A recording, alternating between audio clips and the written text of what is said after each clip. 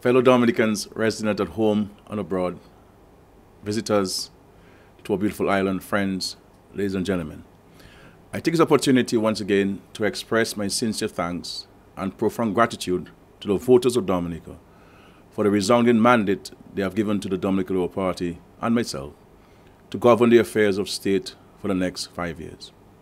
Moreover, I am pleased that the preliminary reports of the several international observer teams and missions who observed our elections have given a resounding nod of approval to the open and transparent manner in which these elections were conducted, and the overarching conclusion that the will of the people of Dominica was manifested and determined fairly.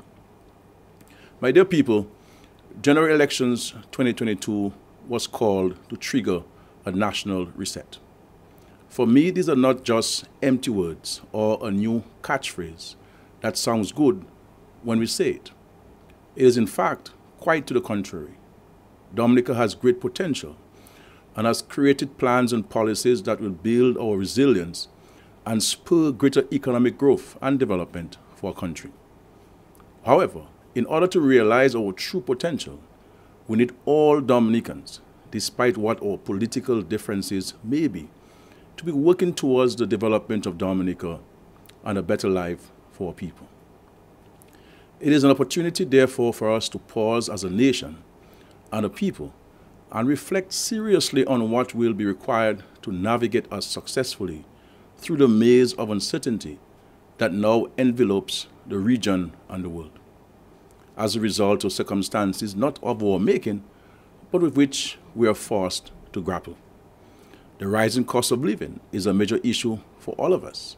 The price of food, raw materials, and transportation has significantly increased regional and internationally from the impact of the COVID-19 pandemic and the war in Ukraine, both issues that are beyond our control. The government has taken action to cushion the impact as much as it has been able to. The reality is, there is only so much that can be done. But your government will continue to do all within its power and the resources available to ease the burden on our people. There are also vexing issues such as the inconveniences and the cost of inter-island air travel and maritime transportation. This carries with it major social and psychological challenges for those who need to traverse the islands for business, pleasure, or simply to visit and interact with loved ones or access vital healthcare and other services. Many have raised this issue, and the reality is that our islands in the Caribbean are in many ways literally and figuratively cut off from each other in a manner that makes it nigh impossible for the average citizens or residents to commute. In essence, my dear people, we end 2022 and approach 2023 knowing that we shall have to be creative and innovative in navigating and surmounting these and other hurdles occasioned by external shocks and influences. Confronting these challenges, we should not allow political tribalism and disunity stifle our ability to succeed as a nation. We should not seek to tear others down, but to stretch out a helping hand to others, pull each other up, and celebrate their successes. And this is why I called for and am forging ahead with the concept and ideal of a national reset. Those of us who are committed to and desirous of bringing about meaningful change in this country must begin 2023 on the right footing. We must prepare ourselves for the short and medium-term challenges occasioned by climate change, global terror, and rising food prices. Additionally, implications for sustaining social services and provision of adequate health care for special interests and vulnerable groups would be enormous.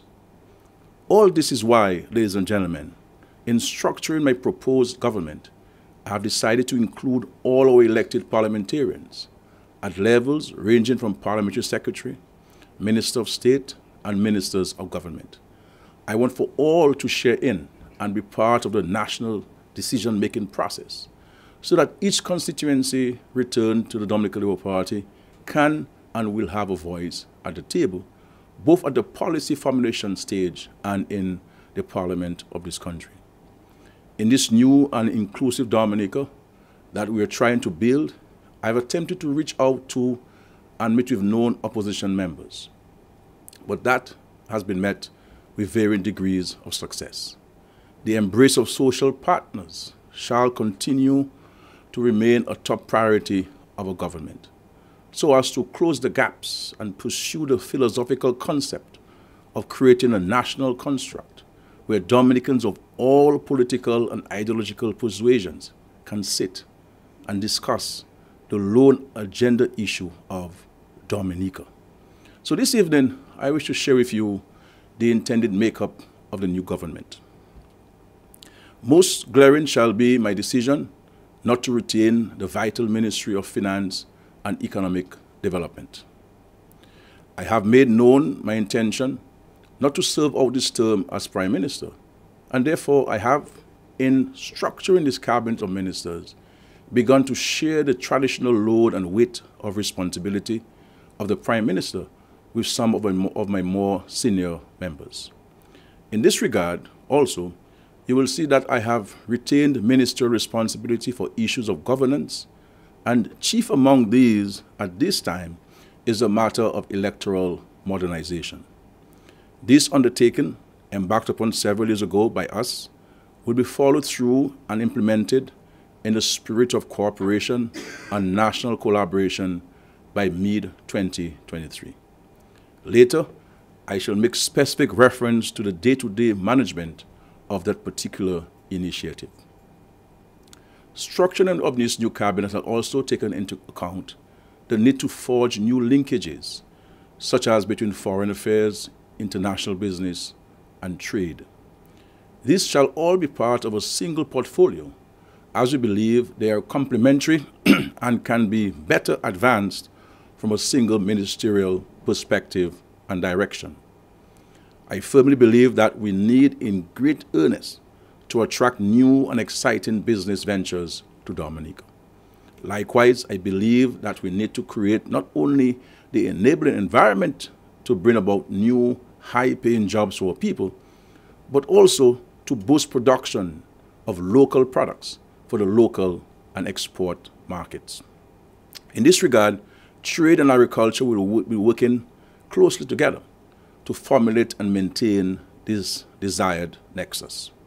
Health, wellness, and social services shall be a single portfolio, and we shall bring together at the policy-making level bright and energetic parliamentarians who shall work assiduously at maintaining and improving the stellar health services and systems and an improved delivery of healthcare for all our people.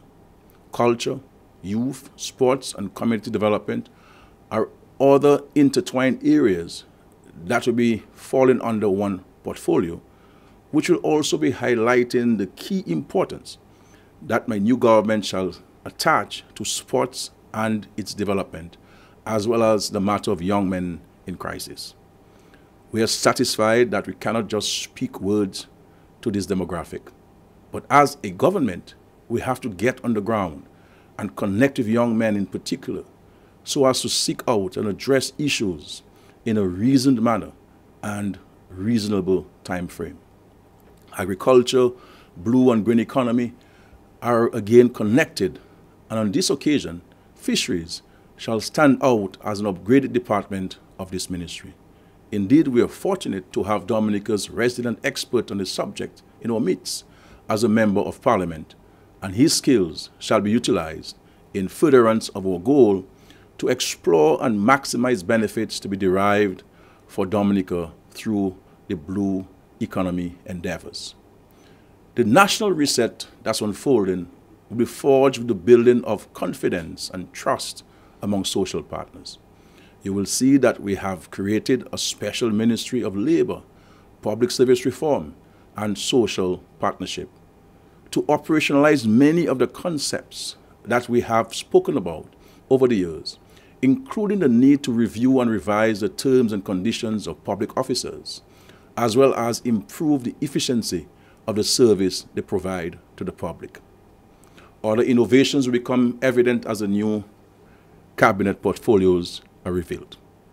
Accordingly, the new look cabinet of ministers of Dominica and associated parliamentary secretaries shall be as follows. Roosevelt Skerrit, Prime Minister and Minister for Investment and Governance. Honorable Dr. Irvin McIntyre, Minister for Finance, Economic Development, Climate Resilience, and Social Security. Honorable Dr. Vince Henderson, Minister for Foreign Affairs, International Business, Trade, and Energy. Senator Reuben Blackmore, Minister for National Security and Legal Affairs. Honorable Cassidy Laville, Minister for Health, Wellness, and Social Services. Honorable Melissa Poppins Skerrit, Minister for Housing and Urban Development. Honorable Roland Royer, Minister for Agriculture, Fisheries, Blue and Green Economy. Honorable Dennis Charles, Minister for Tourism. Honorable Fidel Grant, Minister for Public Works, Public Utilities, and Digital Economy. Honorable Miriam Blanchard, Minister for Labor, Public Service Reform, Social Partnership, Entrepreneurship, and Small Business Development. Honorable Greta Roberts, Minister for Culture, Youth, Sports, and Community Development.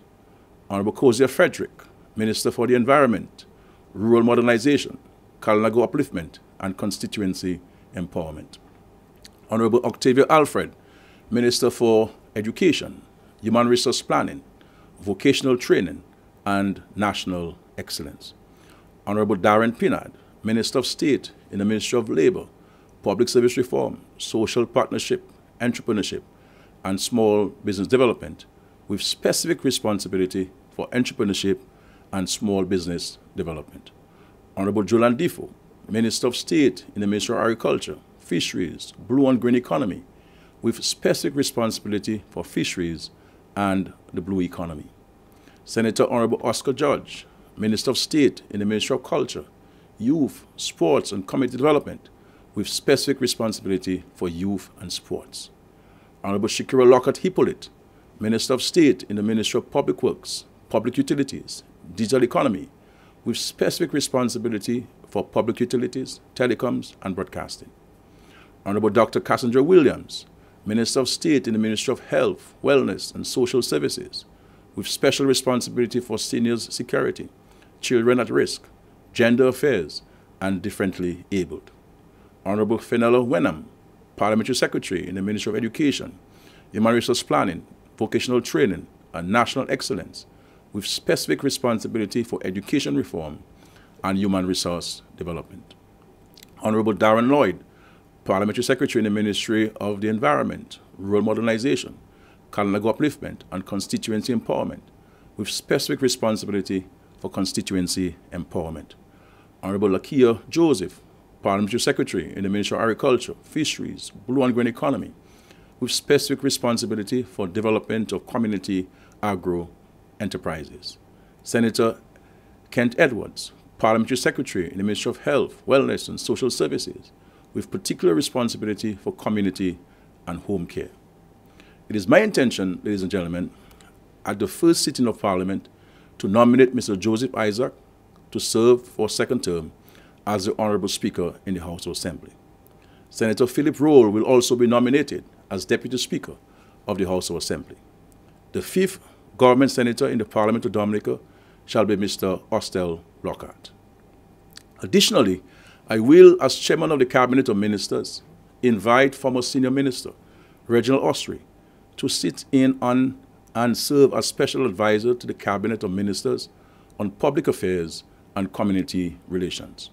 I believe with so many new faces in the government, we need someone who can keep members grounded in the wisdom of remaining fully connected at the constituency and community levels, and also to provide us with wisdom and an interpretation of what the many persons that we serve are saying and how they're responding to the actions and pronouncements of the government. In the same regard, I shall invite former government minister, Dr. Kenneth Darrow, to serve as special envoy in the office of the Prime Minister. He will attend meetings of the Cabinet on invitation. Among other responsibilities, He will have the specific responsibility for electoral modernization. Dr. Dario will interact with the many sectoral interests that will be engaged and consulted on this very important issue as we ensure that Dominica has a modernized, efficient electoral system. Additionally, I've also invited former Minister of Government, Ian Douglas, to serve as Dominica's ambassador to the Republic of Cuba. Cuba continues to be a very close and meaningful ally to Dominica along its pathway to development. In many respects, Cuba is our first country of reference in times of need. Mr. Douglas shall be entrusted and supported in strengthening relations with this cherished, friendly state and ally of the Commonwealth of Dominica. Former Minister of Government and Member of Parliament, Rosalind Paul, has been a cultural icon in her own right. I have asked Ms. Paul to serve as consultant to the Cabinet, and in particular to the new Minister in the Ministry of Culture, to advise on the creation of community-based, tourism-focused cultural enterprises.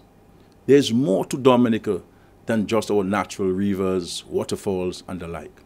We need to showcase our cultural and unique expressions, not only on selected calendar dates, but year-round in villages across the nation. Visitors to Dominica, and indeed residents and visitors of this country, should be able to go somewhere on island on a Friday or Saturday night and see a uniquely Dominica cultural exposition reflecting what and who we are. Communities of the North and Northeast and the Calnago districts will be specifically targeted for this program, and Ms. Paul shall be provided the necessary support to enable the execution of her assignment. On this occasion as well, I would like to announce the intended appointment of current Permanent Secretary in the Office of the Prime Minister, Mrs. Missy Henderson, to the long vacant position of High Commissioner to the United Kingdom, with additional responsibility for diplomacy, trade, investment, and diaspora relations in several neighboring European countries. Former Secretary to the Cabinet, Steve Farrell, shall serve as Dominica's permanent representative to the Organization of American States and Ambassador to the United States of America. Dr. Philbert Aaron will be permanent representative to the United Nations, and Mr. Avondale Paul will replace Ambassador Hubert Charles at our embassy in the United Arab Emirates. Fellow Dominicans, friends, residents, ladies and gentlemen, 2023 and beyond hold much promise for Dominica. We are focused on becoming the dynamic Dominica we know this country is capable of being. This new government will bring a fresh and purposeful approach to problem solving. We shall remain in touch with the people while maintaining healthy relations with nations far and near.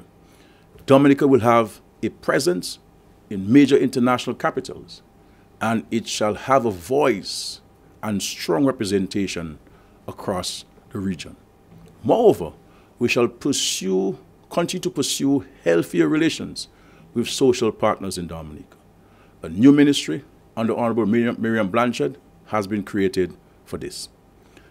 I have committed to more frequent engagement with trade unions, the private sector, opposition representatives, the church, and other arms of civil and social society. We shall be a government for all and of all. Fellow Dominicans, residents, and friends, a reset Dominica shall ride the tide. We shall navigate raging seas and return peace, progress, and prosperity to a nation that has had its own fair share of natural, global, and man-made disasters. I look forward to this new term with eager anticipation, and I invite each and every one of you to tune in tomorrow for the swearing in of your new cabinet of ministers. May God bless you all. May God continue to bless this beautiful, blessed island of Dominica. May God bless all of us. I thank you very much. I wish you a wonderful evening. Thank you.